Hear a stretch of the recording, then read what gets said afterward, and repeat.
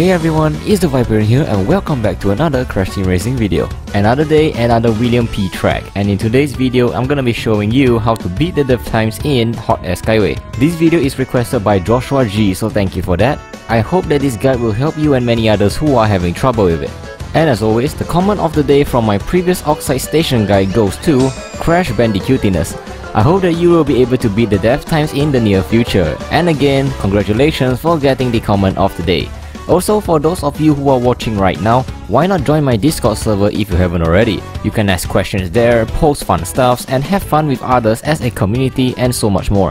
Link will be in the description down below. Alright, back to the guide for Hot Air Skyway. Here are a few things you need to know first. Firstly, I am using speed for this one. You can actually win the dev times with drift as well as acceleration, but just note that it will get much more harder as you choose a slower driving style. Oh, and also this guide's racing lines will be based on my experience on using the speed driving style, so do keep in mind for that. Secondly, the only way you can win the dev times here is by maintaining your blue fire for the entire track. And I have to admit that Hot Air Skyway is a pretty tough track when it comes to maintaining blue fire, especially if you don't know what you're doing at a certain part of the track, and in this guide I will show you exactly how to do it in that part. And finally, mastering U-turning of course is a definite must. You can learn how to U-turn by clicking on the video here on the top right if you are still having trouble with it. Now we have that out of the way, let's hop onto the track right now and begin the guide. And hey, why not support by subscribing to the channel by clicking on the big red button down below.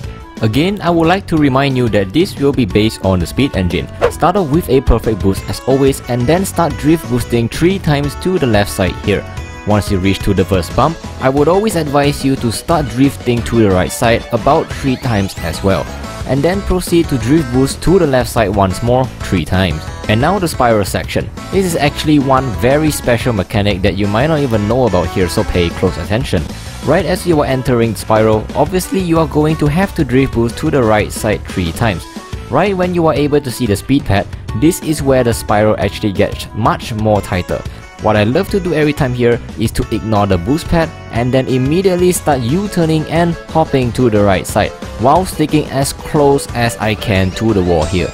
You can actually see that I'm actually ramming into the wall, but the game physics doesn't actually stop me. You can take this advantage in hugging the wall as close as you can. It is much faster than taking the turbo pad.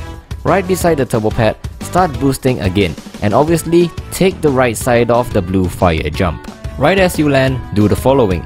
Drift boost twice here to the right side, take the jump here, and then land on the right side here. This will give you a very nice setup to do a 3 boost to the left side. Right about over here, your 3 boost should be already done. Immediately jump, but don't drift boost here as it is too tight. Instead, stick to the left side here and U-turn twice to the left. Right about here, drift as much as you can in preparation for the next shortcut. Right when you are underneath of the track here, start drifting to the right side now. Time your boost so that as soon as you reach to about this part here, all of your 3 boosts should be done. You are now ready to take the jump. Jump around here and then navigate your way through the cloud. If you are feeling confident, you can stay at the right side a little bit more. Just make sure you know what you're doing. Once you're on the other side of the cloud shortcut, you can U-turn to the right just to adjust yourself if you need to. On the straight pathway, you will want to jump here and then land on the right side and then drift boost to the left. Try to keep your car on the left side as much as you can, as shown as what I'm doing here. Right on the boost pad, take the jump on the left and then do what I do, which is to drift to the right once and then drift to the left once. Again, you don't have to follow exactly, I'm just showing you what I do.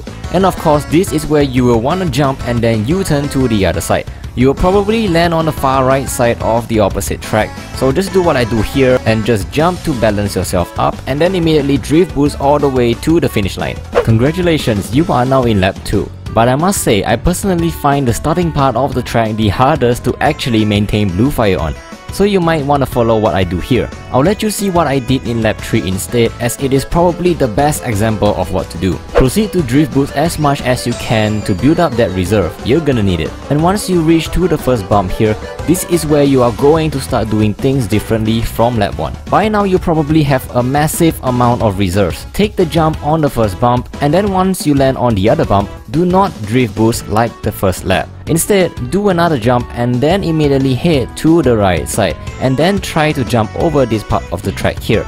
Careful not to mess this up. After that, proceed forward while hopping and then jump on this corner here while U-turning to the left side this time. Your reserves are probably going to run out anytime soon now, so I want you to immediately drift boost the moment you land from here. Drift for a total of 3 times and you probably can already see the turbo pad here. This means that you are at the sharpest part of the spiral and now you can start U-turning all the way down. And then take the boost pad, head to the right side, and the rest of the track is rinse and repeat. Also, I do want to note that this method will not give you world record times, but if you follow accordingly, you will be able to at least beat the death times. And that's pretty much it about Hot Air Skyway. Honestly, I would say that maintaining your blue fire in lap 2 and 3 at the start of the track is probably the hardest roadblock for many others. I wish you all the best, and if you have any questions, remember to leave them down below. And hey, want to support the channel? You can do it by simply clicking on the subscribe button below. It does offer great help to me and I look forward to entertain you with more videos. Coming up next, the death times guide will be on Prehistoric Playground and then Cortex Castle after that.